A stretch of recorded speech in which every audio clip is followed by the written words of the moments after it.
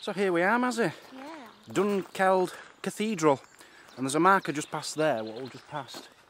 And it's talking about the Jacobites trying to attack it in the 1600s. They came here at the Jacobite uprising and they were trying to attack the cathedral, but the people of Dunkeld were really good. And it went on for hours and hours and hours and they could not get it. And they used that many musket balls, the people of Dunkeld had to rip part of the roof off, the lead off the roof, really? to make more musket balls. That's cool. But it worked because they stopped them from getting it. Got an incredibly old slab here. Can you see the cross on that, Mazzy? Looks upside down though, didn't it? Slightly. It says on here it's 8th or 9th century. Wow. It was reused as a tombstone in 1729. There's a few things here which are really old. That's one of them. There's one thing. Oh, it's that over there. Yeah, that's amazing. I'll tell you about that in a minute. So this is the Apostle Stone. Yeah, what is that? It's from 9th, 10th century. And from what I read, it's got 3 depictions on it. This is not what you'd expect. This is actually like a battlefield scenery. These like soldiers lined up, apparently. And on one side it's got Daniel in his lion's den, which I'm guessing is that. Don't know. And on the other side it's the story of the, what is it, the loaves and the fish, was it? Loaves and fishes. So you've got 2 Bible stories and a battle scene on the other side. But this is like, oh, sorry, hitting her in the boob there. Yeah, there's some things here which is from very early Christianity, because St Columba came over here and St Mumbo, they've both visited this cathedral apparently. And St Columba, when he was over on the Isle of Iona, all the Vikings were going up the west coast of Scotland, so to preserve his, what do you call them, like treasures, saintly treasures, what do you call them? Relics. To preserve his relics, they sent them over here, and they were hidden here. They buried them underneath the steps, so that the Vikings couldn't get them. I don't know where they are now, though. Yeah, I was going to ask. You've just seen something interesting, haven't you? This is the family who owned all this area once upon a time, the Atholls. And there's the Athol vaults. Do you want to show them what it looks like? Yeah, we was wondering what it was, wasn't there? I doubt we can get in, but it would be amazing if we could. Didn't we see a better picture than that? This one here, though. Yeah. Look at that, that's somewhere underneath the cathedral, that's wonderful. It's under the chapter house, wherever that is. Yeah, the chapter house, not sure. But look at the designs on them. Clearly very, very important people in the area. And this makes it clear just how important they were. That is the Duke of Athol, one of them. You've got this huge, have you seen this, Mazzy, behind you? Look at the size of Mazzy, and look at the size of that. I think that is the biggest plaque, or whatever you'd call it, I've ever seen in a church. It is huge. That must be nearly 30 feet tall. And it looks like it's not finished, as if there's still room for something else to go on there. This is What does that tell you about it? the monument. The Athol Monument. Read about it there if you like.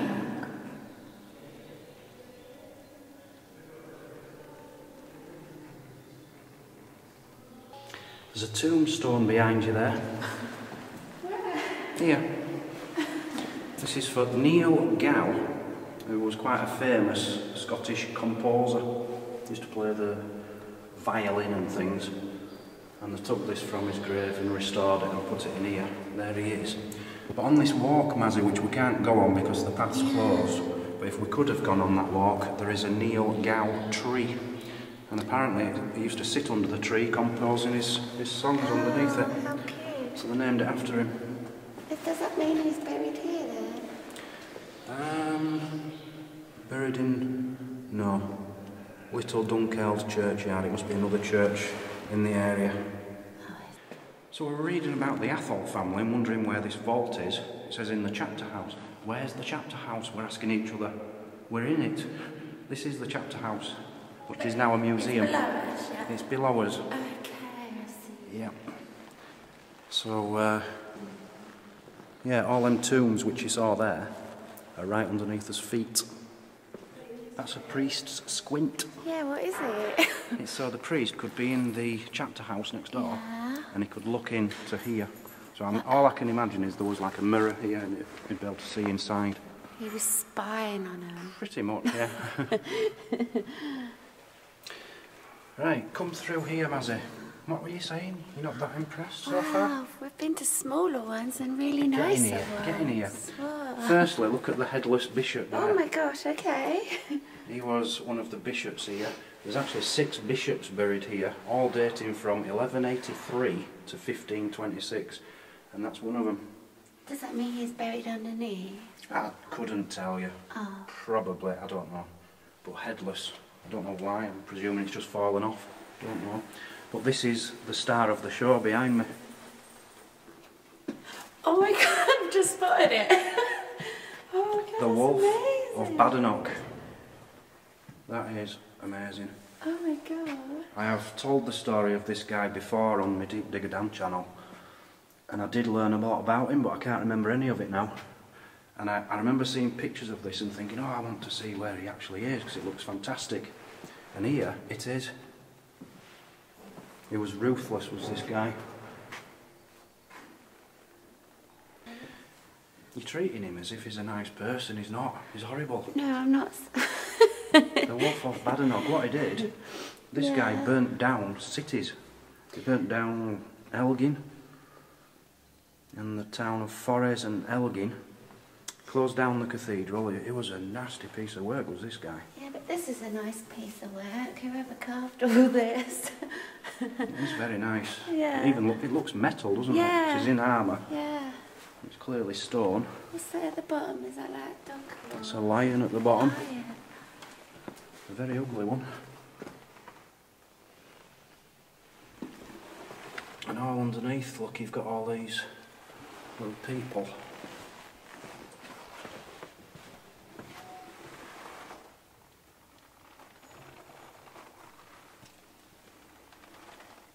So we're going back a long time. We're talking 1343 he was born.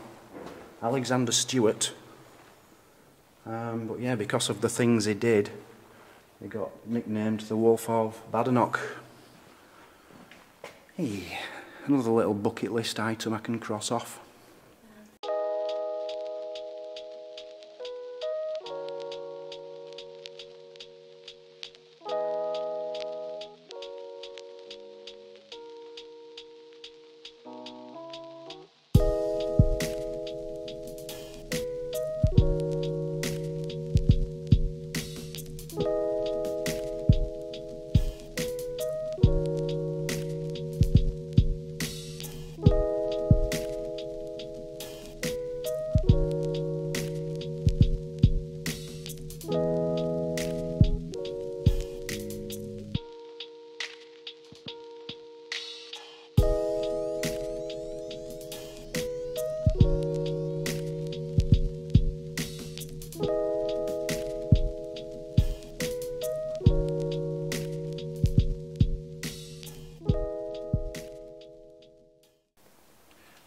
I find this really good, Mazzy.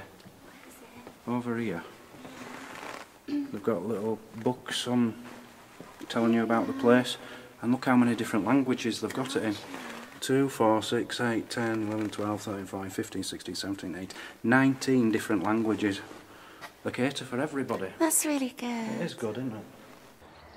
So we've just come outside, but I think there's more to see around the side of it, the more ancient part of it. But just walking out, I found it really quite funny what you just said. She just wasn't feeling the historic side of it. She didn't feel it. It didn't feel that old. It didn't feel that old. You know, you stood next to the tomb of one of the most important people in Scottish history from the 1350s. No. Look at the window. Yeah, this is the old part, look. This is nice. So you've got the new part there, which we've been in, which goes to there, and this is the old part of the cathedral, which is all being restored at the moment, so we probably can't get in, but we'll have a quick look. We're walking past this gravestone here, and I noticed, the first thing I noticed was an axe. I says, look at that one over there with an axe on it. And Mazzy's first reaction was, well, look at that one over there with a heart on it. It's amazing how you can both look at the same thing and see different things. Well, it looks like it's saying Tom. It does look like Tom a little bit, yeah. But it's not. The guy in there is called James. 1724. Very old, and it's in amazing condition. So this shows you the entire cathedral, if you like. So that's the bit we've just been in. This bit we haven't been in, and it's all been restored with the scaffolding up, as you can see, which is a shame because you've got like rood screen from 1510, the date on that. I'd have liked to have seen that, and there's some ceiling paintings here from the 1500s, and here's a tower. Now there's a door there. I doubt we can get up it, but we're certainly going to have a look. So this is what's going on inside the rest of the cathedral, guys. A lot of work going on. Seems crazy that there's all this scaffolding going on and you've got graves right next to you there. But that is where Badenberg, I keep calling him Badenberg, I can't remember his name now, the Wolf of Badenoch.